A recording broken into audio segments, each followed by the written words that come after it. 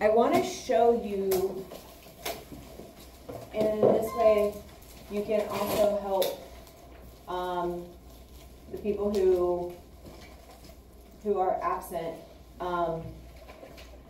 So yesterday was Monday. Here's our absent post. Cut vocabulary flashcards. Watch my video notes number 1 through 13. Be sure to watch the additional video or videos that go with this section as well. So here's the filled in notes.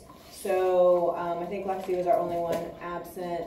So she could look here and do slides 1 through 3, get those filled in on her set of notes.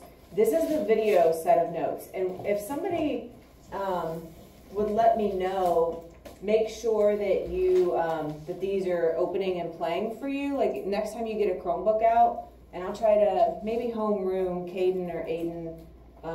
Maybe I'll have you check just to make sure those are actually opening.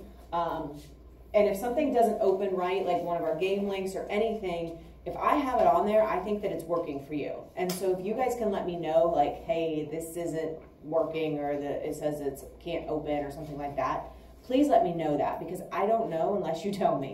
Okay, so I really appreciate that. Yeah, do you have any of your stuff? I think I left in blocker. Okay, so you're gonna need to go get it. You're gonna need to sign out as quickly as you can, and you're gonna need to go get it. I'm gonna mark you down as being unprepared. That is your first one, okay? All right, so that's there. Please, if you're absent, watch the video notes. It is a lot more in depth than just filling in those 5 or 6 or 10 words that you might from the paper notes. Obviously, you need to have your paper notes complete, so you need to get those filled in. But actually, watching the video notes is going to be a lot more in depth. You'll hear our questions, you'll hear our conversation, you'll hear a lot more in-depth explanation on things. Okay, so please make sure, and I can see who watches this. Like I can see how many views and things there are. So if I have 3 people absent, I should see that 3 people watched, this video from yesterday. And typically I will have this posted. It takes a little bit for the video to upload to my phone, and then I can post it. So usually by the afternoon I'll have it posted. So just trying to get you, aware of kind of our routines. The other thing is, thank you, we have a ton of songs in here. And so the song yesterday, so I used to teach 5th grade. And then I moved to teach 8th grade and high school. And when I went to one of the football games, and when there was the group that I'd had the previous year, when they were 6th graders, they came running up to me at the football game, and they were like, oh my gosh, we just had a quiz on the scientific method with Mrs. Radel, and all I had to do was hear that song in my head, the scientific method song, and I knew everything I needed to know. And so that made me really excited. And again, this was years ago, but it was pretty cool because I was like, that's exactly what the songs are meant to be. So sometimes, like, who here ever purposely tries to learn the lyrics of a song? Every once in a while. How many of you know some lyrics to songs? Like the words to songs? Yeah, a lot of us do, right? And they just get stuck in our head, and it's like, oh wow, I know all those words. I didn't even really realize it. And so that's kind of the point of the songs. I know some people hate them, some people love them. Like it or not, we're going to have them because they do stick in your head. And if it sticks in your head by accident, that's kind of learning our science material kind of indirectly without you using up any extra energy. You just kind of figure it out, and it sticks there with you. Okay? So just be aware that that's part of the reason why we do the songs. It's not to always torture you. It's to actually help you without you even realizing it, really. All right. So, again, that's just the first one of many songs that we will get to. So we're going to start, this is slide number 5. If you look off to the kind of left-hand side of your slides or your notes, you'll see it has like slide number 3, slide number 4. So it kind of keeps you oriented where we're at. Sometimes there'll be some that are skipped that I have up here that you don't really need anything on your paper. So just kind of be aware of that. Most of the time it goes in order, but there will be a few slides that get skipped, and that's, intentional. So we're going to start with the controlled experiment. So yesterday we talked briefly about a controlled experiment, which was very set, very planned, very hands-on with how the scientist is setting it up. The field the field observation is just basically observation and collecting data, not interfering with what's going on naturally. Okay. Is that you? Okay, just making sure. You're fine. Unless you need something. Good? No, it says hi. Okay, you just do what you need to do, okay? Okay, so I'm going to go over these steps briefly and then we'll get into them a little bit more in detail because most of what we do is a controlled experiment, all right, not the field observation. So first of all, you identify a problem or a question, right? Then you're going to research and gather information about that. Then you're going to form a hypothesis. You're going to write down the procedures and materials.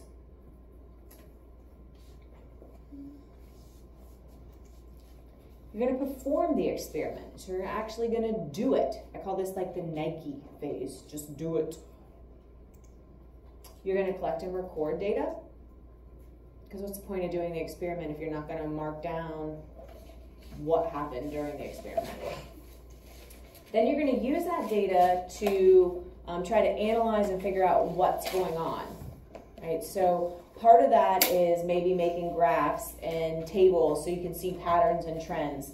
And when you analyze, sometimes it's harder when you just have random numbers and things all spread out. So if you can organize it into some kind of graph, that usually is helpful to help you form a conclusion.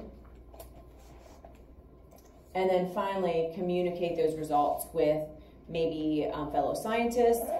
Here in class, we share our results with each other, with different groups. And sometimes, like, even if we do something like, you know, if you want to go home and tell your family about it, like, just, it can be very informal like that. It can also be very formal, like, from a professional scientist point of view, like by writing a formal paper or having a big presentation over what you've found out. Okay, so notice, how many steps do you see here? How many, Luke? 9. There's 9.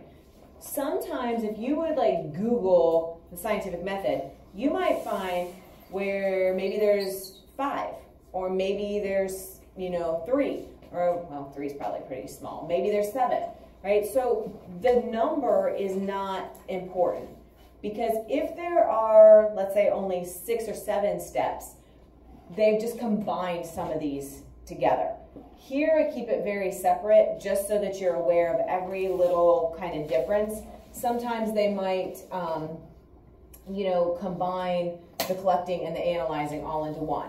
Sometimes they might combine the conclusion and the communicating results. So just because you see like 5 or 6 or 7 steps doesn't mean it's wrong. It doesn't mean that this one's wrong. This is just a little bit more detailed and it separates the steps out. So I just always like to point that out because I don't want you to be like, that's not what we learned. We learned that there's 9. So the number isn't important. The process is kind of what's important. And I just have it very separated out just so, you know, you can see all the little details. So we're going to start with the very first one, which is identifying a problem or some type of question. And remember when I told you that this can be used for something besides just in science class or like by professional scientists? So I have, every day at lunch, I have sweet tea. And I have sweet tea that I make at home. And I have a bottle where I freeze a little bit of tea at night. And then in the morning, I fill it up with liquid tea, and I have it in this little koozie deal, and that's my tea. And you might be like, why do you go to all that trouble? What are you doing? Well, I like my tea to be cold, okay? So I used to put ice cubes in my bottle, and then I would pour tea into it, and then it would get kind of diluted and just didn't taste very good, right? The problem also was that you guys will notice, like when I'm teaching, like I take a drink and I put it down and then I was leaving like sweat rings all over and then I'd have papers there and like it was just making a big mess. So I had a problem, right? So I had to come up with a better way. I'm like, okay, I don't like the diluted tea and I don't like it leaving sweat rings everywhere, but I want my tea to be cold. So I had to figure out what to do. All right, and so I tried a few different things and I finally came up with this little solution and it works pretty well. right? And I've been using it for years and years and years. So just because, you know, and I kind of went through, and as I go through these steps of the scientific method, I'll kind of like identify it, but I identified my problem or what my question is. I need a better solution for my tea situation. What can I do? I have this problem. I need cold tea and I need it not to leave sweat rings everywhere. Okay? So it can be something that can help you with your daily life, not just in science class or, you know, with professional scientists. So it has to be a question that can be answered by doing some kind of experimentation. Okay? It has to be in question form. So what can I do to have cold tea that won't leave sweat rings everywhere? What can I do to my tea situation? Right? So I need to have it end in a question mark. And a good question is something that has to be able to be measured and analyzed. Okay, so I'll show you some examples of some bad ones here in a minute. So I could do that. Like I could try different setups with my tea and see how it works until I got to the one that I, you know, just showed you that actually does work well. Choose a problem that you don't already know the answer to. If you're doing an experiment, like if I already know that this works and I'm happy with it, then why am I going to test it to see if it works? I try it every day. I know it works. So it'd be a waste of time. So if you're ever going to be, you know, trying to do something, make it authentic. Like use it for something you really are trying to find the answer to. Okay. So here are some testable problems. What brand of laundry detergent is best at getting rid of stains? Seems simple enough, right? I could get Tide, I could get All, and I could get, I don't even know, Gain, right? I could have 3 different types of laundry detergents. I could have the same stain, and I could test to see which one of those, like if I take a little bit of it and scrub that same stain, which one gets the stain out best. That's very doable, right? So what is the effect of cigarette smoke on household plants? All right, so I have that this is awkward but doable. Why would it be awkward? What's awkward about that? Judah? Well, you have to smoke or do something to smoke. Yeah, like if there's no smokers in the house, then you have to have smoke there to test this, which we don't really want to encourage like anybody to like have smoke around or start smoking just so you can test out this experiment or answer this question, right? So that's kind of the awkwardness about it, okay? So is it doable? Sure. Certainly if there's already a smoker in the house. The other thing that might be difficult is if there is a smoker in the house, is there just a room where that person smokes, or is there a location where that person doesn't smoke so that you can compare the non-smoking or the plants that weren't by the smoke and the plants that were by the smoke? So there'd be some things that would have to definitely be figured out. My house is full of smokers, and they usually just sit in one room. Okay, yeah, and a lot of times that's the way it is. So again, those would be details that would have to be kind of identified to make sure you could set up an experiment that would actually be testing what you're meaning to test. So how does exercise affect heart rate? What do you guys think? If you exercise, what happens to your heart rate? Who thinks it goes down? Who thinks it goes up? Okay, so do we really need to test this? You guys all already know. Now, could you tweak it and be more specific? Sure, maybe test different types of exercise. Swimming versus running. Jump rope versus jumping jacks. I don't know, like you could test different types of exercise, but the way this is worded, we already know the answer to that. We don't need to test that. Okay, so not every question or not every problem is testable in a way that, you know, really makes sense. Okay, so once you have the question or you've identified the problem that you're trying to find an answer to, now you do a little bit of research. And honestly, this is, for us, a lot of times the step that we skip. Because let's face it, research takes some time. And because it takes time, we don't want to waste all that time. And it's good to get the practice of it, but it's something that's not practical. We could use all of our time in 8th grade science researching things and not get to all the material we need to cover. So a lot of times I will cheat and I will give you the information, sometimes in notes, the background information that you need to be able to do the activity or the lab that we're doing. Okay, so if you would do formal research, using multiple sources is important. Maybe books, newspapers, magazines, internet, video, maybe even like science journals, the order you get. You know, there are different resources that are a little bit more kind of official. It helps inform your experiment. So the more you know about a topic, the better you can set up your experiment. If you don't know a whole lot about something, it's kind of hard to know how to set it up or what parameters or what procedures to set up. And it provides you the information or kind of like the history about your topic. This always reminds me of like a movie trailer, right? If you're like surfing on Netflix and you know how like automatically it plays like the trailer if you stay on like the image for a little bit for a certain show or movie or something, and then you're like, ooh, that looks really good. And so, or you're like, that's not for me. So the trailer, in a way, kind of gives you a heads up about what the whole show is going to be about. Well, the research that you get kind of does the same thing. It gives you kind of that background on what to expect. This comes in paragraph form. So the question is in question form.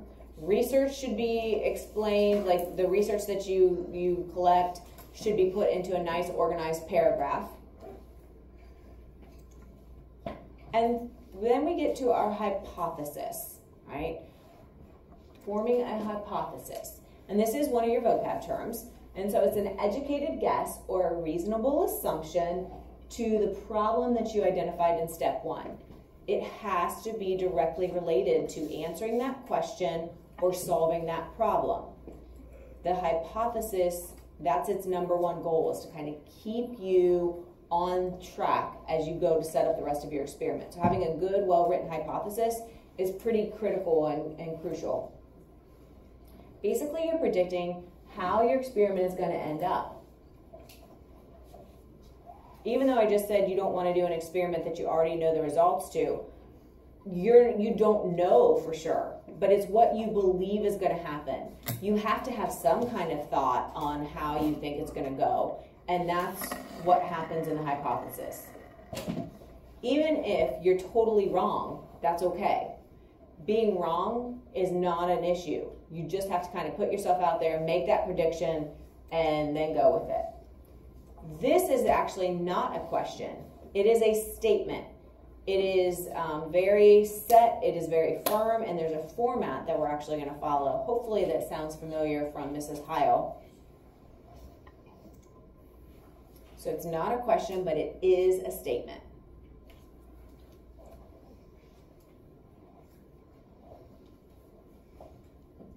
And let me know like if I'm going too fast, or you know, if you're having trouble. I try to watch, like, see how well you're writing and stuff, but let me know if I click too fast. So the hypothesis, there's some rules. There is a format, so there are some things that you do and there's some things that you don't do. One thing that you don't do is use the words I think or I predict. That is very redundant. What does redundant mean? Anybody know? What's it mean, Aiden? Very predictable. Not quite. Close. Kind of similar. What does redundant mean? If I say, I also like that as well. It's kind of a redundant statement. What do you think? Like the same thing. Yeah, it's like you're repeating, right? It's redundant. Like, you don't need to say that. Like, you already just said that. So if you are giving a hypothesis, it's already implied that it's what you think and it's what you predict is going to happen. Now, did I make up these rules? Nope. This is science, and you're going to see that there's a lot of just science procedure, science rules that every scientist follows, and who exactly came up with it, I don't know. but it's kind of the set rules that govern science. So this is one of them. In a hypothesis, you don't put I think or I predict. All right, so here's the formula. A hypothesis is stated in something called the if-then form. You use the words if, and you use the word then. Those are the two words that have to be in every hypothesis. Here's an example. If I test to see which material, A or B, becomes saturated the quickest, then material B will become saturated the quickest. So, anybody know what saturated means? What do you think? Like soaked in something. Absolutely. Like how much does it soak up? So like a sponge can be saturated when it's totally full of water. That's usually a lot of times saturated just means that soaking or absorbing. So you have two types of materials and you want to see which one will absorb or soak up the most liquid, the quickest. All right? So if and the word then. So here's the format. If, and then you put the situation. So my situation is, I test to see which material A or B becomes saturated the quickest. After the word then is the prediction. This person predicts that B will soak the quickest. It will become saturated the quickest. So this is the format that you always use. The word if, give a little description of the situation, the word then, and then you put what you predict. Don't say I predict and don't say I think. Just state it. Material B will become saturated the quickest.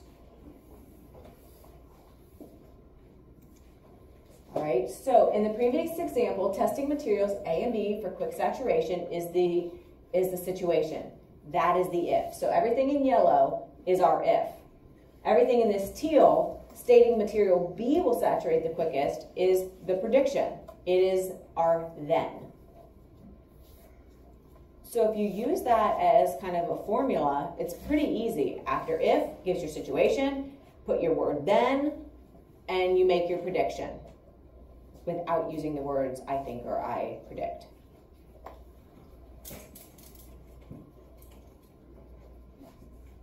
Does that sound familiar? From last year, Mrs. Heil should have had the same. Anybody? Yes? No? Too long ago? Most 8th graders, usually somebody's like, yeah, that sounds familiar. Anything? Kinda? Okay. All right. So, with the hypothesis, all right, you're trying to prove if your hypothesis is correct, right? You're making that prediction that material B is going to saturate the quickest, right? But many times, all you're going to do is prove that your hypothesis was wrong. Not that it's not well written, not that it's in a bad format, but that your prediction actually was off. Which is fine, because you're just making that educated guess. You don't really know. It's kind of what you think is going to happen, right? And so then you do the experiment to actually test, were you right or were you not right? And so it's okay if you're wrong. Don't panic. You still have learned something. It is not a failure. You learn just as much from a mistake as you do from making something doing something right. I know when I was in school, the questions that I would miss were the ones that always stuck with me. I don't remember the ones I got right, I didn't even look at them. But it was the ones I got wrong that I always looked at, and I'm like, oh, and then I wouldn't forget them again. That's what stuck with me, what I got wrong. And so you learn just as much from what you do wrong as for, the things that you got right. Same thing with an experiment. Okay, you still know more after completing the experiment than you knew before or, going into it. And that's important. The whole point about science is to learn. Okay? And obviously, if you realize that what you thought was wrong, or what you thought was right is actually wrong, well, that's learning something. Now, do we like to be wrong?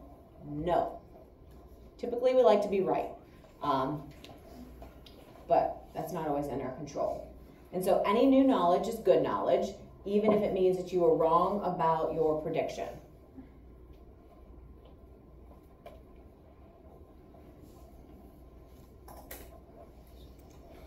Okay, so who here has ever done a Google search for anything? Who here has ever got on Google and made a search? Okay, who here has ever like put in, you know, whatever it is you're searching, and then like 10 minutes later you're like on some random site and you're like, what was I looking up again? What was I doing? Does that ever happen? It's like when you walk into a room knowing something and walk in and you forget. Same kind of thing. You get distracted, right? You're like, oh, that catches your eye, and you click on that link. And then something in that page catches your eye and you click on another link. And then the next thing you know, you're like so far away from what you were actually starting to search for in the first place that you're like, wait, what? What was I doing? That can happen very easily with an experiment. So with the saturation, I even caught myself saying it. It was wanting to test how quickly the materials soaked, not how much. And I said how much were the materials able to soak up. They weren't testing, they didn't want to test how much liquid soaked up. They were wanting to time how quickly those materials soaked up. And so it's really easy if you don't have a well-written hypothesis to get off track. So you could have this great hypothesis, which material A or B is going to be the one that soaks up the quickest. But if you don't have that written, that you're looking up, trying to find the quickest, you might accidentally start setting up your experiment and measure the amounts that get absorbed. And then that doesn't match your hypothesis. So Googling something and getting off track is really common. Well, same thing. If you don't have a well-written hypothesis, it's really easy to get off track. And then you set your experiment up for something that it's really not even matching the hypothesis that you had written. So the hypothesis is like your guiding light. Keep referring back to it, and that way you can stay on track and you're actually testing and gathering data on what you mean to be testing and gathering data on. So that will keep you on track. And so not doing this is a problem. Like, I see it a lot. Like, you might be really close, you're on topic, you're testing saturation, and you're testing two materials, but instead of testing how quickly they absorb or become saturated, you might have been accidentally measuring the amount that they're measuring, or excuse me, the amount that they're absorbing. And so it's similar, but it's not quite right. Yes? It's not about this, but have you seen the movie called Blade? No, and we're going to stay on track. Don't get me off track, Aiden. You never know. I have a hard time. Sometimes I do wander, like kind of we all do. So there's a lot to writing a good hypothesis, and we're going to spend a couple days practicing that. Just so, you know, again, it is such an important part, because if you don't have a well-written hypothesis, then you can go off on all these tangents and that becomes a problem. And so we definitely need to make sure that, you know, you have a pretty good understanding of how to write a well-written one, okay, and following that format. All right, let's go ahead.